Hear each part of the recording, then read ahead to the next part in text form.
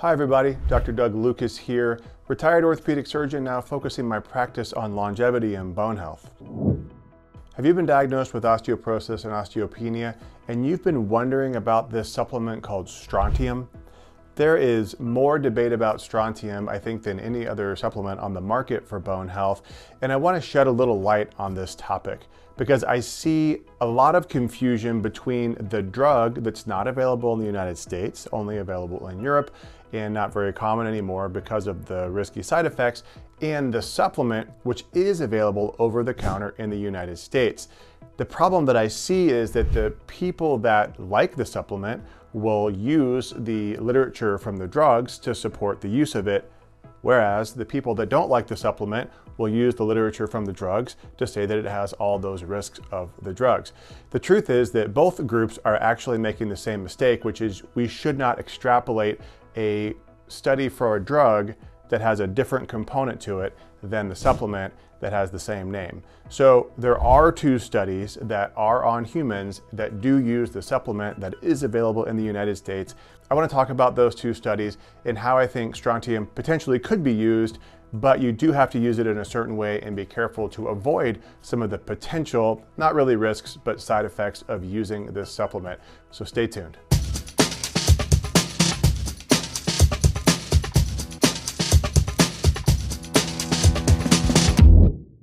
All right, so what is strontium? So strontium is actually an element. It is on the periodic table of the elements, so it is a completely natural thing.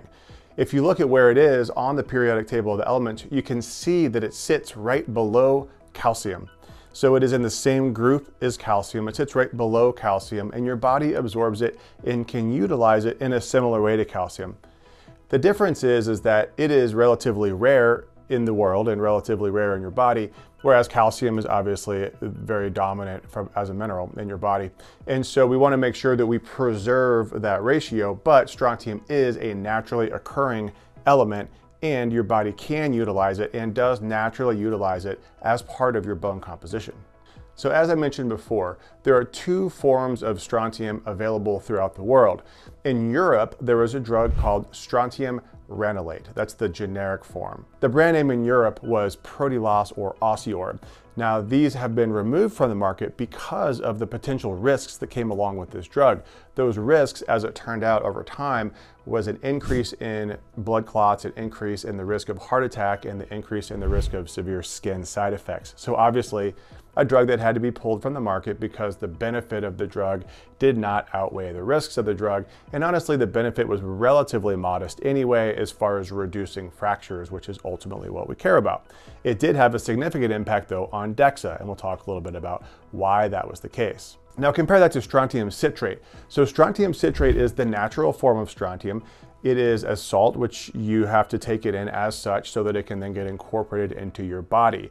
Your body can then use it and put it into the hydroxyapatite, which is also where it stores your calcium in the bones. Now here's the thing. The difference between these two is that strontium citrate is a completely natural product. Your body understands it, knows what to do with it.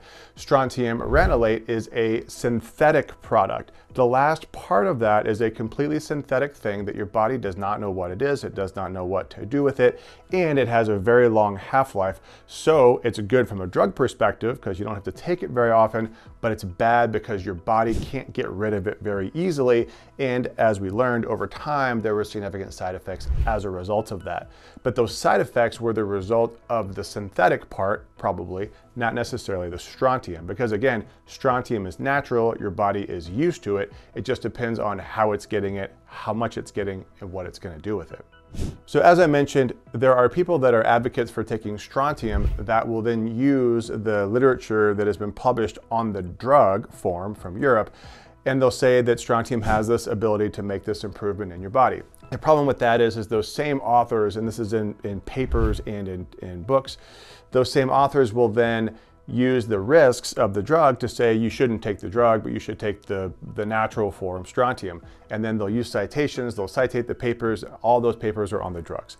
I really think that it's dangerous to do because they are not the same thing, and those authors are cherry picking the data that they want and they're ignoring the rest. So fortunately, since some of these books have been written, there have been some studies that have utilized strontium citrate in combination with other micronutrients, not individually, but in combination with other micronutrients, and showing these in humans, not large trials, but reasonably sized trials in placebo-controlled methods. So we do now have some literature, and I want to go through that with you. All right, now the first study is from 2012. So yes, that's actually 11 years ago now. So this study was called the COMB study, C-O-M-B study, and they used a protocol of micronutrients that included strontium citrate.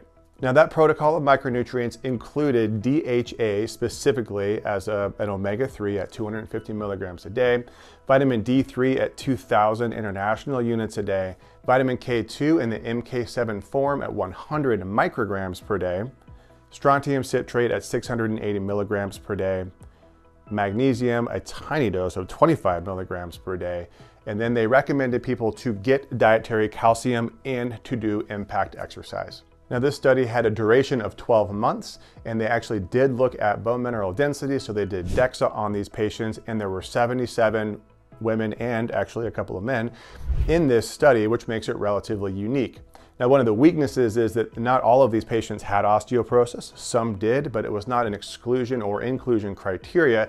They simply enrolled all the patients and then they measured their bone mineral density. So some had osteoporosis, some had osteopenia, some had normal bone mineral density. It's still relevant because it's helpful to know what this is going to do really in everybody. So what they found is that the bone mineral density in the spine and in the hip, most notably actually in the hip, increased significantly compared to the placebo. So it actually went up between 4% and up to 10% in the men in the spine, which is a remarkable improvement. And they go through this in the study of comparing this to 2-bisphosphonates and the actual drug, strontium ranelate. Compared to all three of those, there is a much bigger difference in using this micronutrient with strontium protocol rather than the pharmaceuticals regarding bone mineral density, and there were no fractures in either group. All right, now the second study I want to talk to you about is from 2017, so much newer.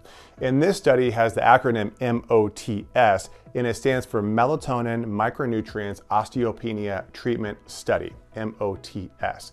Now, what I like about this study is they take this idea of kind of a combination of micronutrients, but they go a step further and they look really in depth at not only DEXA, bone mineral density, they also look at bone turnover markers, they look at osteoblasts and osteoclast cells in the lab to see what this combination of things is doing to these cells. So some really cool information here. Okay, so again, this was a placebo trial. So there was an intervention group and then there was a placebo group, and it went for 12 months. So a pretty well-designed study. Now, what I liked about this study is it's a similar combination of micronutrients as the other study, but they didn't include DHA, but they did include melatonin. So again, two things that are associated with bone health positively. So you could consider potentially either of them or both of them, depending on what your goals are. So this study, after 12 months, also saw a significant increase in bone mineral density compared to placebo. Now, not quite as substantial. That 10% improvement is pretty rare to see in a study, even with pharmaceuticals, but definitely with nutraceuticals, as in the last. But still, up to 4.3% improvement in the intervention group in the spine, and a little over 2% improvement in 12 months in the hip. And the placebo groups both had loss of bone mineral density, as you would expect. Now, from a basic science perspective, what they showed is that this combination of micronutrients also increased the P1NP, which you may have heard me talk about before in our lab video. But basically, this P1NP is a biomarker for osteoblast, or the bone building cell function. So as P1NP goes up, it means that you're building more bone. So this combination of micronutrients helped to build bone very clearly on blood labs, and these were done at 6-month intervals. Now, what it didn't do is it did not bring down the CTX, which is another biomarker that we use. CTX helps to show osteoclast function, meaning the cells that break down bone, how are they functioning? And you would want, if you had a comprehensive program, for your CTX to come down. And this combination of micronutrients did not bring down the CTX, but they did build up the P1NP. And when they looked at this in the lab in a petri dish with the cells, They showed that you actually do see osteoblasts functioning better. You're making more osteoblasts, but osteoclasts didn't have as significant of an impact. So that is then supported through the biomarkers and ultimately through the DEXA. Now, the last thing I'll mention is that they were also able to show that the mechanism in which this was all happening is through this thing called rank or rank ligand.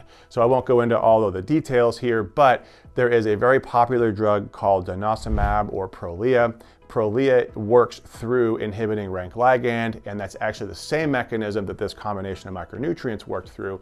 So you are using a natural way to produce the same outcome as this very popular drug Prolia, but clearly without all of the potential side effects.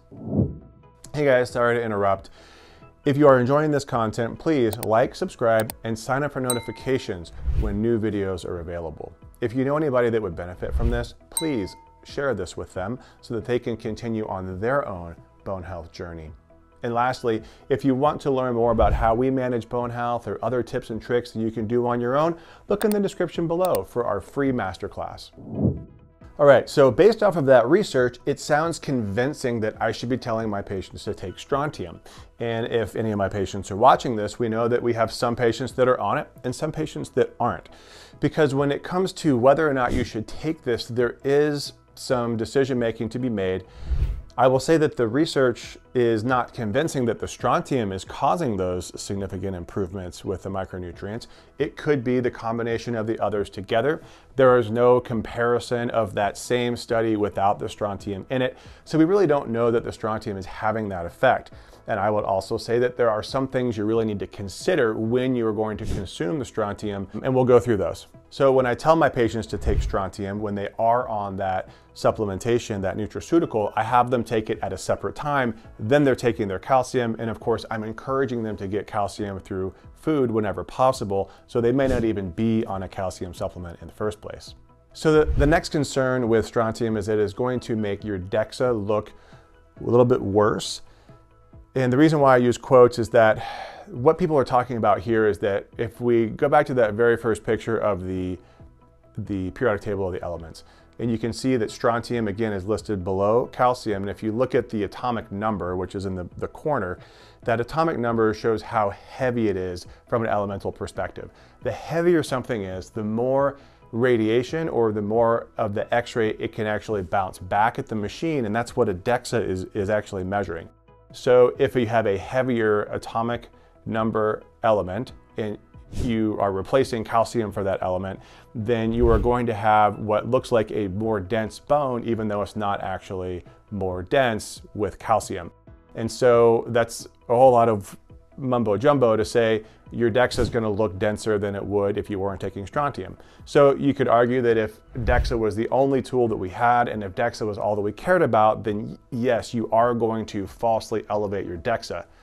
However, I don't think that that's really fair, because DEXA is not a great study in the first place, and we really should be looking at other biomarkers. We should be looking at bone turnover markers. We should be looking at bone quality imaging like REMS, and we should be understanding what's happening with our bones, not just what's happening with the density and the amount of calcium and other nutrients that are in our bones. We want to know more. So I do think it's probably relevant if you are really leaning on DEXA and DEXA is very important to you. Just understand that Strontium is going to make it go up faster. You are going to see faster improvements, and some would say that's false. I would argue it's just what you're doing, it's what you're taking.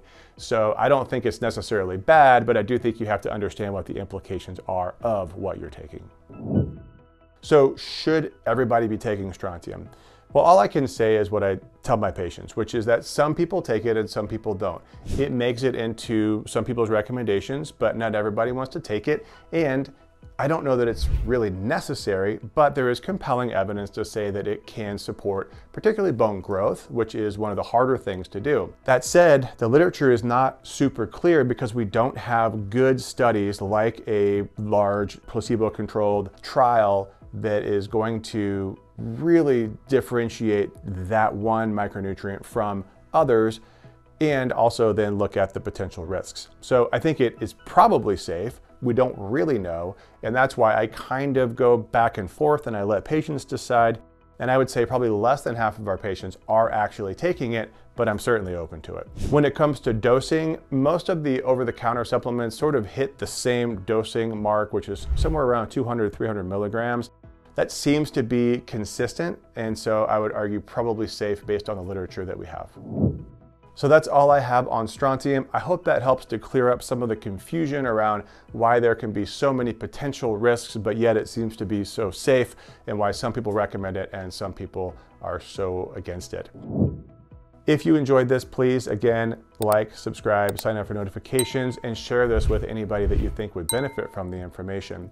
If you want to learn more about how we manage osteoporosis or about other tips and tricks that you can use, please sign up for our free masterclass, which should be in the description below. And lastly, I want to hear from you. Please leave comments, ask questions, and let us know what topics you want to hear about osteoporosis and osteopenia. Thanks so much for making it to the end of this video.